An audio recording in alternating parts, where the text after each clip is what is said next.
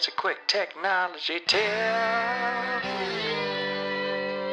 Hey, this is Mr. Svec. Today we're going to be talking about how to use a mouse and a trackpad. We'll start with the mouse plug, where there are dark little squares and light little squares. So you can see those on the plug there.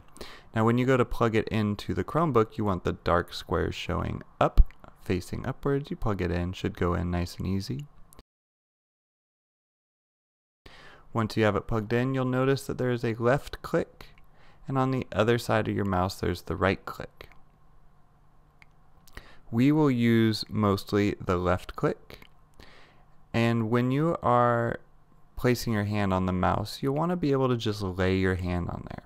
Make two bunny ears and then lay down those bunny ears nice and relaxed. That way, when you click with that left click, it's nice and easy.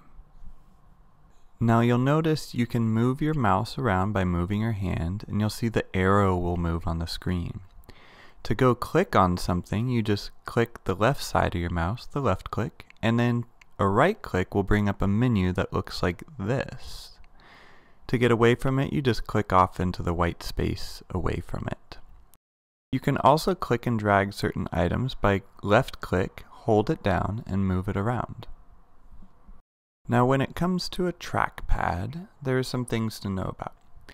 By putting your finger on it, you can move your arrow around, and to click, you just tap the trackpad. Now to do a right click, you would use two fingers by pushing down on the trackpad, two fingers spaced apart.